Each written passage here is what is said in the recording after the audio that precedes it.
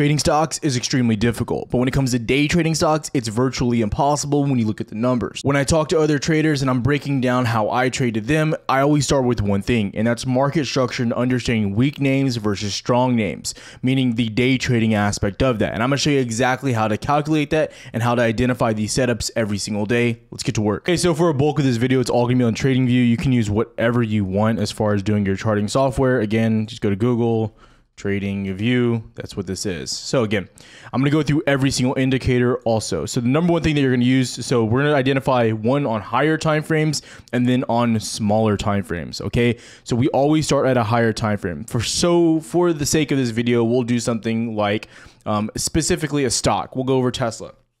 Okay, now when we look at Tesla, a lot of people online were saying to go long, and we're going to understand and kind of break down why you should and why you shouldn't. So for indicators, this is what you're going to do. You're going to go in, you're going to get the SMA. If you're on TradingView, if you're on another broker, something like that, it'll just be a regular moving average or just moving average. Okay, so understand that it's not smooth, it's simple moving average or moving average. Click that. We're going to have to hit that twice, and then we're also going to go into the VWAP. Again, we have videos over all of these indicators as well, and you can also use the EMA. I'll break down every single one of these. So let's start number one with the EMA. So this is for a smaller time frame. I always make this to my chart, and I usually use this only on the 5 minute. Okay, and if you see any of my videos, it's always the red line. Understand that it is always the red line. I go to VWAP. I get rid of the bands because I hate having any type of bands on the chart. Bands, in fact, do not make her dance, so we're going to get rid of that. And this is always the blue line for me. That's all I change there. Then I go to the SMA. Again, this is where things get interesting. These are for higher time frames. Now for this, it's always yellow for me. You can tinker this how you will. Now I go to the 200 at all times. Okay, so 200, and you're going to go to your chart, and you're going to put this at the 1 day. So it's always based on the 1 day, no matter where you change your time frame to. That's number one. Then you go to your second one, and this is another one, the 200 MA. As again, you're going to put this down to your weekly. That is what you're going to have there. Okay, these always remain the same. Those stay there no matter what. You can change the second orange if you want, just so there's a little bit of variation, and that's what we see. So what we're going to start with first is the higher time frame. Okay, so when we look at the higher time frame, what's a few things that we know? Now the line you're going to come in contact with the most is the 200 daily, the yellow line. So when we look here, Tesla for the most part, going back to 2020, remained above the 200 daily moving average and above the weekly, but it only really tested the daily for a long period of time. Correct? So for like 2-3 years, you just went straight up. It was awesome. It was cool. Your trend was clearly bullish. So what does this mean? I would say a majority of all my trades favored the upside based on this. Now, you fast forward to around mid-2022 to now, and you've spent a lot of time under the 200 SMA. So what does that mean? A bulk of my trades should be to the downside because you're operating below that 200 SMA, meaning the trend is weak. Okay, and then when you get back above it, again, yes, like you thought, the trend has flipped back to bullish. Again, back and forth, back and forth. And remember, this is a daily chart, so this is not going to change frequently. Okay, you're going to spend months in one trend, and that's where you're going to favor most of your trades. Okay, and now when you get below the weekly, that means you're extremely weak. Not only are you weak below the daily, but when you get below the weekly, you are very, very, very weak. Okay, now I want to show the contrary to this. We're going to show another stock. So we're going to go to something like NVIDIA. Now, when we look at NVIDIA, let's just get rid of these lines here so it's really clean. Now, NVIDIA, even though Tesla is operating below the 200 SMA, NVIDIA is operating above it. And you can see that it's just been grinding and grinding and grinding for about 1.5 years now, straight to the upside. Now, all my trades here, I don't want to focus on the upside of this trade. Why? Because this is clearly operating in a bullish trend, making higher highs and higher lows. It's very easy and simple to see. And again, sometimes we get overcomplicated and we make these things way too, hard on ourselves. This is the reality of how we have to look at the market. Understand which names are inherently strong and which names are inherently weak. So then when we understand going into something like SPY to where the market is clearly pushing up and very bullish, that we know what we should be trading to the upside. Should we be trading that weak name like Tesla to the upside, or should we be trading NVIDIA because it has a higher probability of making a new higher high based on what we just saw on the chart? And And that's where this whole thing bases out. Now, that's a really simple way to look at it. And honestly, I think sometimes it's easier said than done, or sometimes it's easier to say something rather than apply it to my actual trading.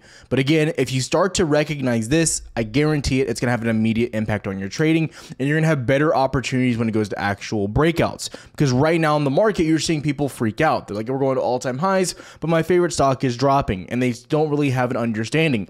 If you don't understand fundamentals, this is a really easy way to have a grasp of that, because you're kind of letting all the big money do the work for you. So you're able to look at stocks and say, oh, big money is moving this thing below the 200 SMA, which again, it's important to know hedge funds do use the 200 moving average. That's why when you turn on CNBC, guess what indicator is always on there? The 200 for like 90% of the major equity charts. It's a very big tool to use, and it's just giving you a good average of how the movement's going. Hedge funds, traders, big money don't want to go bullish on names that are operating sideways, that are just losing money, that are really risky, that there's unsure about the possibilities. They want to ride the momentum as long as possible. That's a very big tool and tip that you need to understand if you're going to succeed when it comes to day trading. So stop trying to go cowboy and do it all by yourself and start jumping on the trend.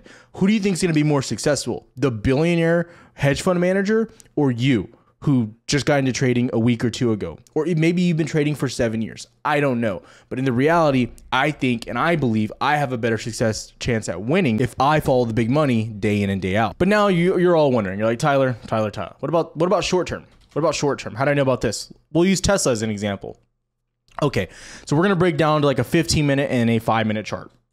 This is where I do most of my day trading. So what you're going to really see here every single day is your VWAP, the blue line, and the 90 MA, which is the red line. Now the 90 MA, I love it personally on the 5-minute. I'm going to explain exactly why. But first of all, let's go over VWAP. So let's just hide the 90 MA for now. Now VWAP, this is the past 2 days here on Tesla. Now Tesla's obviously been dropping. And VWAP, the easiest way to explain this or break it down to you, right? This is where a bulk of all volume comes into a stock or an equity or whatever you're trading. You'll find out, typically you come back into it, you get rejected off of it. That's usually buyers, weak buyers pushing you back into it with minimal volume, and then real money coming back in near the VWAP and making that decision back down. Again, you'll see this happen time and time and time and time and time and time again, as you can see on the chart. You'll notice it over and over. Now, where the 90 MA comes into effect, so you understand now, if you're underneath the VWAP, you're obviously what? You're bearish, you're not looking good. Very simple to understand. Now, we go to about the 5-minute here on the 90 MA. And again, sometimes this gets overcomplicated, and I have a video on this as well, so I recommend going and checking it out. But this was a great example. So Tesla has earnings right here, and you just drop off the face of the earth, you open up near 190.